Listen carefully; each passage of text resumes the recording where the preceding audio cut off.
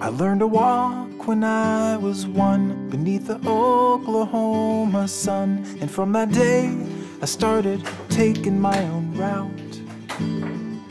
I learned to read when I was 2, and I believed it all was true. Too young to fill my mind with questions and with doubt.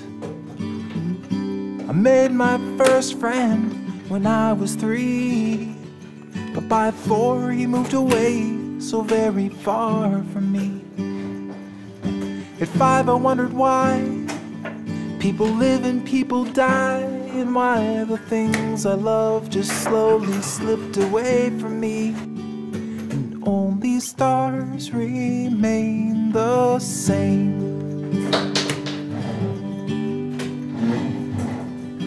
Cold night, starlight, we are not alone.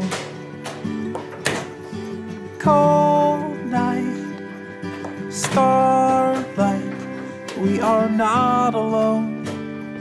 We're together on our own.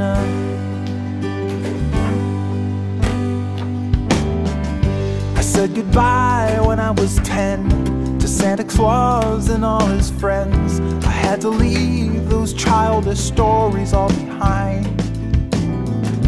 But when they told me God was real, I just couldn't help but feel this burning question that was tugging on my mind.